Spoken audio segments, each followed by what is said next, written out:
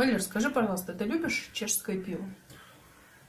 Как истинный ценитель белорусского пива. Нет, ты прям патриот в этом плане. Да. Ты пивной патриот. Ну, смотри, сейчас мы все-таки, я думаю, будем с тобой пить пиво, которое на самом деле не чешское, но это такая претензия на Чехию. Это пиво Zlatovice. И открывает это пиво Zlatovice. Открывает почему? Потому что оно слабенькое, у него 4,1% алкоголя. Открывает оно целую серию. У нас будет такая подборочка так называемых бюджетных лагеров. Бюджетных – это то есть стоимостью до 1 евро. Вот. Почему евро, а не доллар? Ну, потому что вроде как вся Европа сейчас переходит потихонечку у нас на евро, точнее, уже перешла. Да, где-то там еще остались жалкие попытки стран пользоваться своей национальной валютой, типа там крон, марок и так далее. Я так думаю, что все-таки это скоро себя изживет. Вот, и поэтому первое пиво, которое мы сегодня будем пить с Валерой, кто не понял, кто только что включил и не понял, куда он попал, это Валера, автор и владелец канала Хлорка. Раньше это было Хлорка ТВ. Опять да? Хлорка ТВ. Опять Хлорка ТВ. Решил все-таки вернуться. У нас все ТВ. Алена ТВ, Хлорка ТВ. Мы серию про бюджетные лагеры. И первым у нас пиво Zlatovice на очереди. Если кто-то, может быть, не видел, потому что я на это пиво наткнулась чисто случайно, могла бы вообще его не увидеть. Стоимость пива очень демократична. 49 рублей 80 копеек. Куплено, кстати, тоже в авоське. Так, без изучаем. Это без скидок, без всего. Изучаем этикеточку. Значит, здесь есть, ну, помимо технической информации о пиве, они очень любят часто, знаешь, вот всякие такие легенды, да, что-то такое вот писать. В северных деревнях Чехии пивовары многие столетия варили оригинальное пиво с добавлением традиционного жатецкого хмеля. Пивовары ласково называли его золотой. Так появилось золотистое пиво Zlatovice. Ну, понятно, это маркетинговая легенда. Очень многие такие легенды придумывают. Маркетологи. Да, жатецкое. Потому что жатецкий хмель, я вот недавно только рассказывала, у меня был обзор на пиво хамовники, и там, в общем, я говорила про пиво пильзенское, которое состоит из нескольких ингредиентов, и вот именно и мягкая вода из города Плзень, чешский город, и то, что жатецкий хмель, вот они вот именно придают особый вкус этому пиву. Здесь, видимо, они тоже, значит, решили поспекулировать на жатецком хмеле, ну хорошо. Пиво светлое, фильтрованное, пастеризованное Zlatovice, сварено в соответствии с ГОСТ 317.11.2012. Состав: вода, солод, пивоваренный ячменный светлый, хмель. То есть ничего лишнего в принципе нет. Меня смущает то, что это будет водичка. Это 4,1%. Будет очень светлое и будет очень такое легкое. Значит, изготовитель этого пива Очаково. Очаково, Москва, улица Рябинова. Я помню, что мы тогда с Островским обозревали пиво Очаково, и оно нам как-то не особо зашло. Да, ну что, давай. Ну, видишь, с претензией на Чехию. Ну, да. Ласково называли его Zlatovice. Ну, тоже все красивенько, все замечательно. Пеночка хорошенькая. Я сегодня в роли, как это называется, есть виночерпий, а я буду пиволитий. Да, пиволитий я буду. Валера, сразу пить, дай ты ему отстояться. Я понюхать. Мне, знаешь, мне нравится, когда я маленькая была, мне нравилось вот эти штучки. Это такая красота. Вообще, это прям и вот, почему-то вот наверное, не именно... Оно не везде. Не везде такое бывает. Вот именно когда я, как ты говоришь, был маленький, вот тогда вот да. эти вот штуки были. Сейчас... А сейчас, кстати, я мало вообще где вижу. Ну что, может быть, не такое, что плохое пиво. Может быть, пивовары Очакова... Давай-ка пенки тебе еще. Пенки. Во времена, да, когда я была, знаешь, еще маленькая, ходила легенда о том, что в пенку добавляют триалон для того, чтобы она прям была прям такая разобранная. Да. Ну, это разливное пиво. Ты имеешь в виду разливное? Разливное, конечно. Так, ну и поскольку у нас будет несколько лагеров, то мы будем снова писать и рисовать. Писать и рисовать. Будем ставить оценки.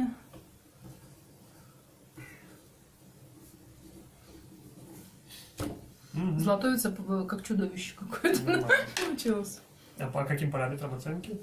Ну, смотри, недавно с одним подписчиком мы поговорили, в общем, мы пришли к выводу, что от забористости... Ты все смотришь. Ну, в принципе, я сам об этом думал. Особенно, когда много сортов пива.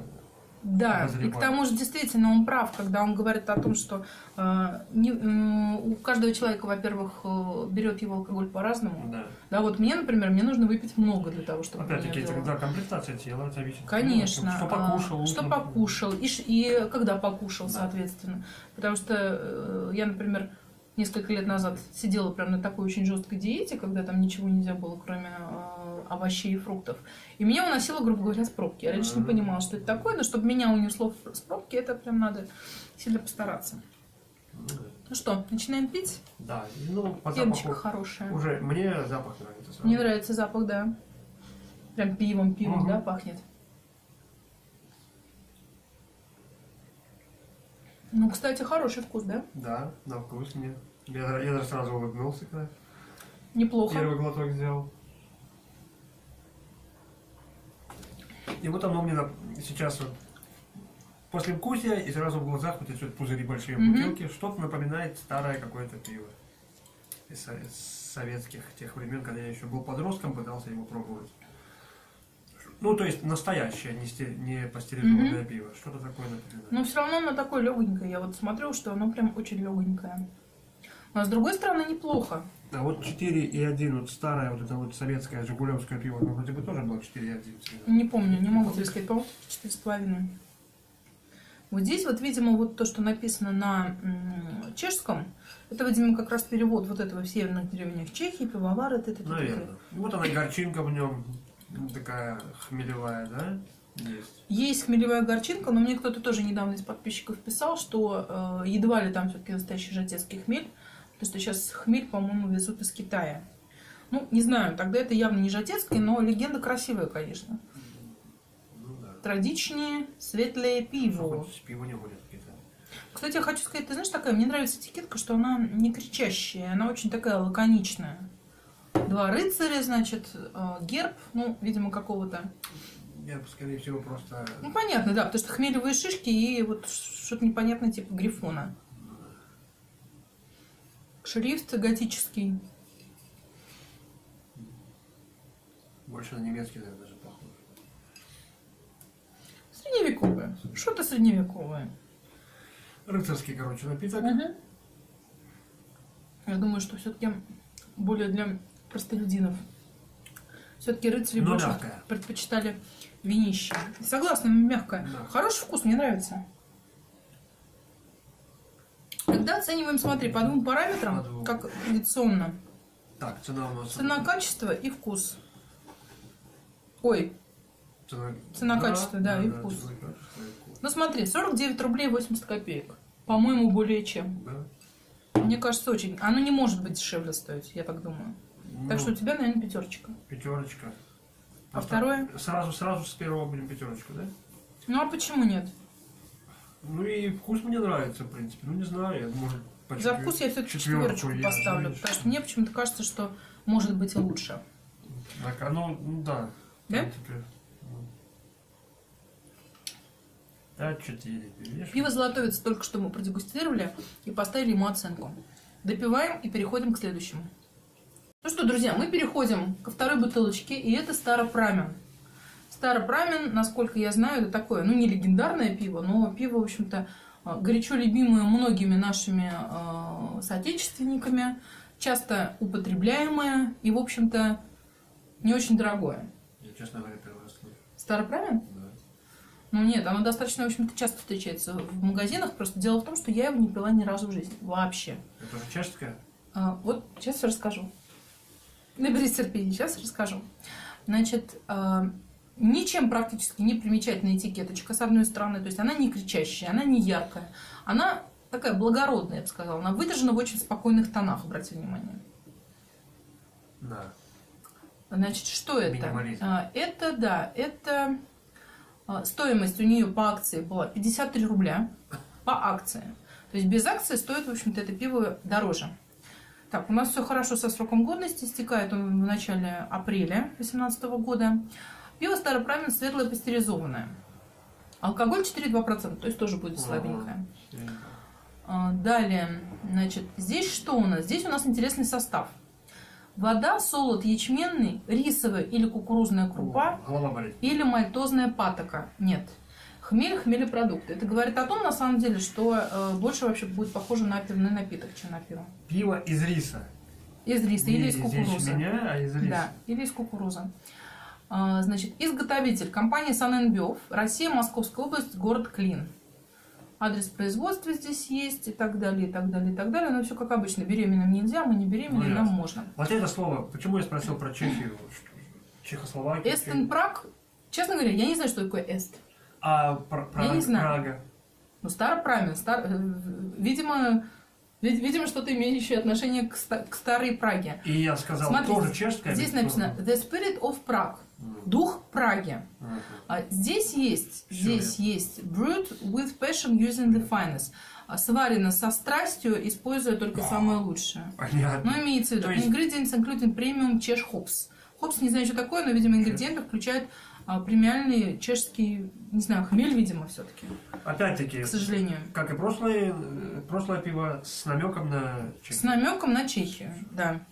И, в принципе, обратите внимание, да, что одинакового. Используемый не шрифт, а желто-зеленая гамма. Я, по-моему, слышала где-то, что это фирменные цвета чешских пивоваров. По-моему, да, где-то слышала. Не помню даже где. Ну, я не думаю, что эти цвета как-то, хотел сказать, зафрахтованы, запатентованы. Не думаю. Так, здесь, слава богу, нам гаджет не понадобится, потому что у бутылочки открывается легко и просто. Вуаля, мадемуазель Лабель. Тоже красивые газики. Что? Мадемуазель Лабель. Да, это мы когда французский язык учили. Там, знаешь, конечно, я учила язык в институте, но я его не очень хорошо знаю и прям, да. Je m'appelle Hélène. Je ne mange pas ce jour. У нее 8 дней. Ну, кстати, между прочим, в Версале, подожди, то ли в Версале, то ли в Фонтенбло, мы очень, Версаль, наверное, все-таки, мы очень легко и быстро нашли пляс де Греф. Я не знаю, что это пляс. Ну, это площадь. А, пляс, если место. Пляс, ну, место. Ну, как бы да. Майдан. Это немецком? Тоже мало-мало, но там было больше. А здесь какой-то по всей бутылке да. осадок какой-то. Кстати, да. Пенный. Он странный какой-то такой. Не, ну. С ним все нормально. С ним все нормально. Слушай, тоже вроде так не черненько. Да? Пахнет. А по цвету пахнет нормально. Насыщенный такой. Конечно, те вообще были светленькие.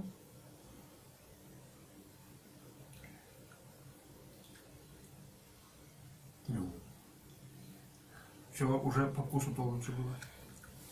Как оно называется? Златовица было лучше. А здесь как будто бы... Ну, что-то... Не то-то. Что-то мне не... Пустое как будто. Пустоватое. Ну, какой-то привкус имеет. Ну, рис и кукуруза. Патока вот это мальтозная, там что-то такое. Я же тебе читала же состав. Я для кого читала состав? Да, наших хейтеров. Ой, зрителей. Состав: вода, солод ячменный, рисовая или кукурузная крупа или мальтозная патока. Рисовая или? Или кукурузная. Здесь нужно смотреть. Да, здесь должно быть в конкретном... Нет, Г или Р. А сейчас я тебе скажу.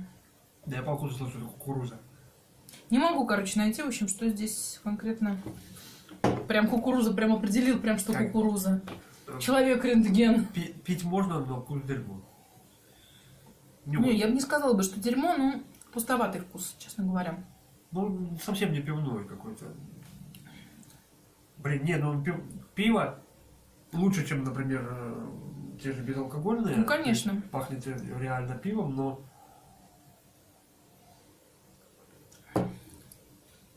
Ну, не ячменный напиток, не ячменный напиток. Ну, что-то не то, да. Может быть, действительно, объясняется вот тем, что вот это вот рисовое и кукурузное, вот, что-то такое. И мне вот такое ощущение, что после вот этих напитков рисового кукурузного сильно болит голова. Мне почему-то голова начала болеть после безалкогольных. Да? Угу. Я не знаю даже почему.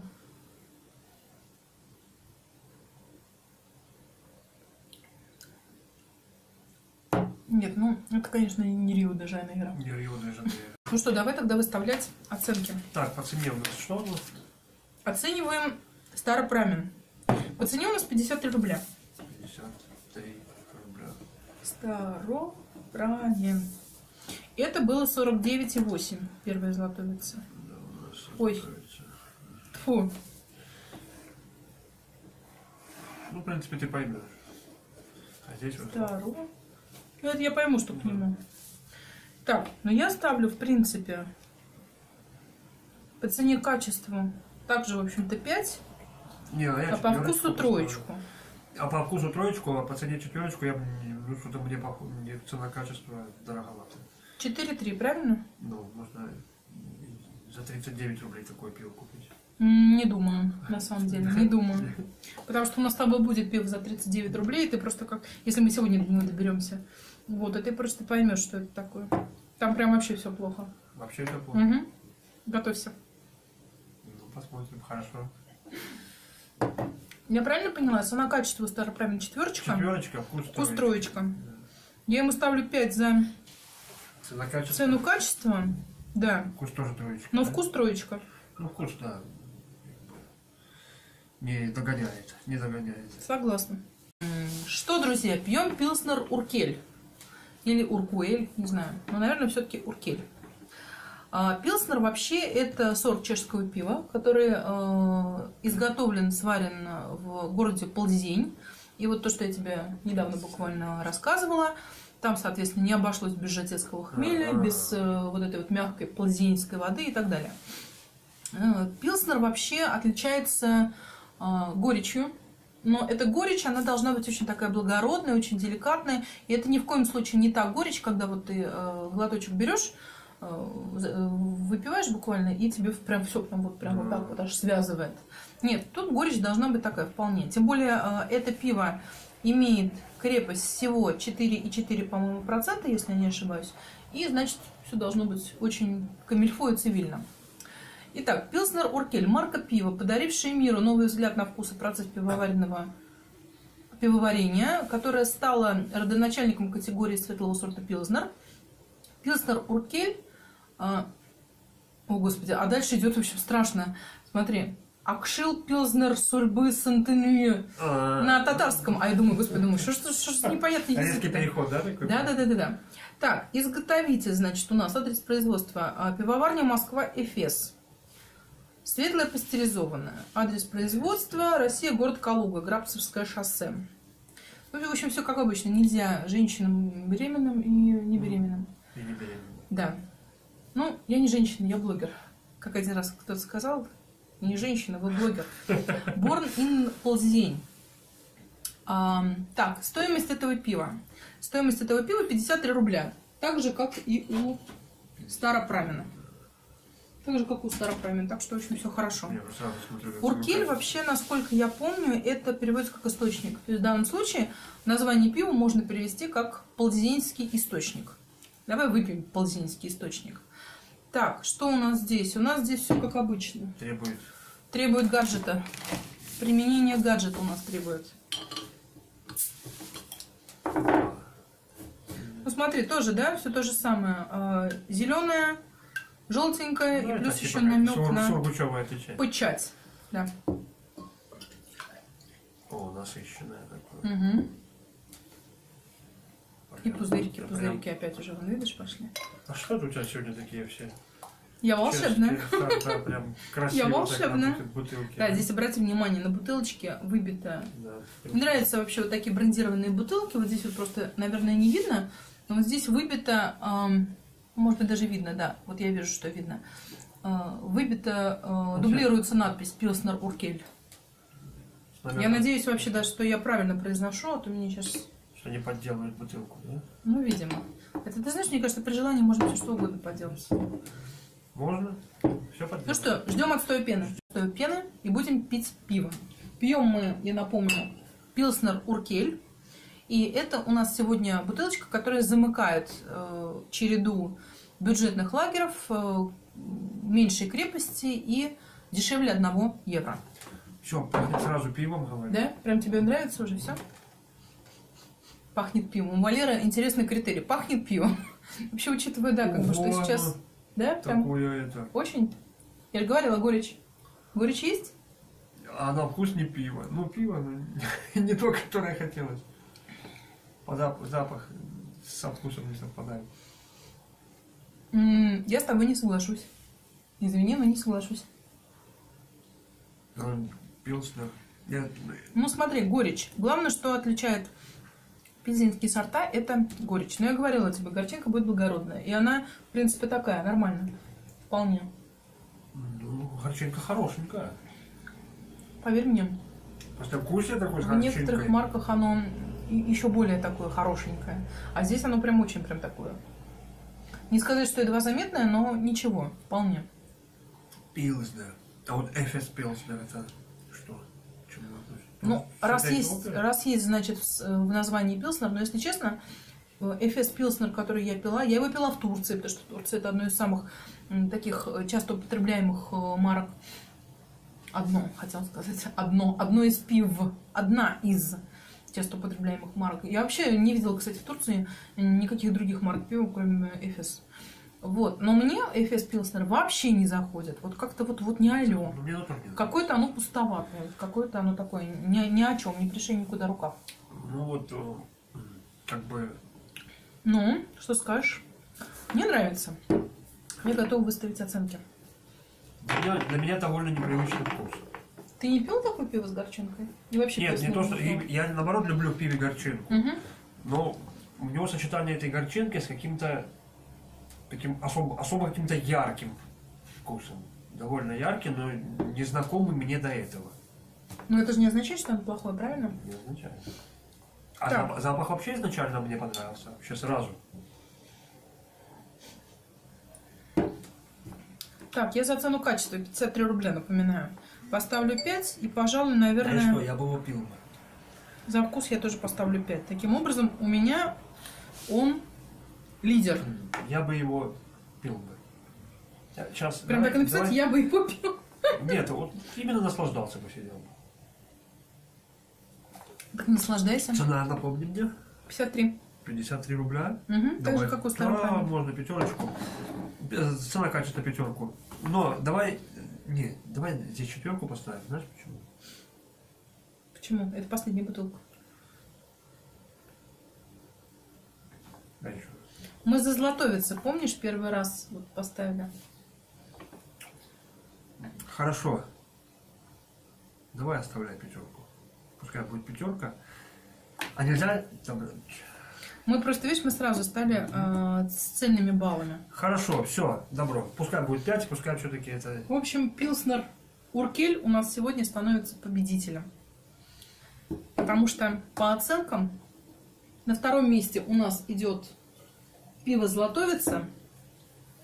И на третьем месте у нас идет пиво Staropramen. Staropramen заслужила почетную бронзу. А может быть, не очень почетную. Может быть, даже не очень почетную. Вот так. Опа. Ну вот, это все-таки, знаешь, давай помогу, может? Не-не-не. Побеждает. Почему? Ну... Вот таким вот образом у нас сегодня выглядит тройка победителей. А с той стороны? Да, с этой стороны. А, ну да, вот с этой стороны. Pilsner, потом Zlatovice и Staropramen бронза. Мы вот так вот еще выставим. Да-да-да. Вот у этого пива мне просто довольно-таки вкус для меня вот что-то новое. Просто запомни, что Pilsner, сорта, Pilsner, ползинские сорта, они всегда будут с горчинкой. Ну, блин, даже, ты знаешь, можно будет его просто вот купить и посидеть. Купи, посиди. Посмаковать. Я скажу так, оно достаточно редко появляется в магазинах. Достаточно редко? Я его не всегда видела. А мне что-то знакомая этикетка, где-то я ее видел. Ну, смотри, вообще как бы очень похоже на самом деле. Может быть. Ну смотри, да? Да, похоже. По сути, очень похожи. И даже, обрати внимание, шрифты чем-то похожи. Да. Со Zlatovice ты точно не перепутаешь. Друзья, посмотрите, и правда этикетки похожи. Одни и те же цветовые сочетания. Ну, это первое место, это третье. Да. Pilsner Urquell первое место, Staropramen третье место. Zlatovice, еще раз повторимся, второе место. Гуд. Как по-чешски хороший пиво. Я не знаю как, но я знаю, что самым лучшим доказательством того, что это пиво действительно классное, то, что мы выпьем его до конца. Я уже почти.